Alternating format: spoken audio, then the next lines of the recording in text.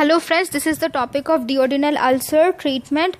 So we can also do Bilroth type 2 surgery for duodenal ulcer.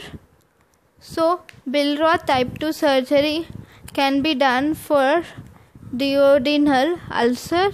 And how do you do it? If the ulcer is in the pylorus or in the part of the duodenum, then you will first resect this part and you will suture them separately,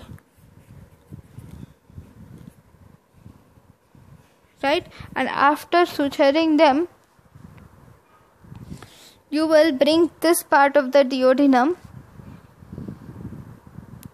stump. The closest part of the duodenum stump is brought and it is anastomosed here. The closest part of the jejunum is brought and anastomosed here. So if you see, this is the thing, and you are anastomosing the jejunum here, right? And this is the closed duodenum loop, and this is the normal jejunum. So what happens here is, because of the gravity, the bile which comes here, from here, there is pooling up of bile in the duodenal stump. So this is the major side effect. So this is gastrojejunostomy. So what did we do? We remove the ulcer and then we suture them,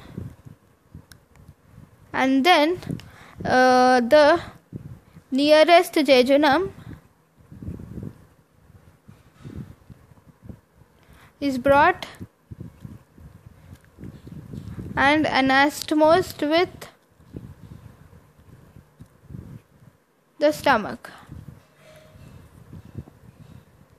So this is gastrojejunostomy, which is Bilroth type 2 surgery done for duodenal ulcer and also carcinoma. Thank you guys for watching my lecture. In my next class, I will deal with the other complications of ulcers and other surgeries. Thank you guys for watching my lecture. Thank you.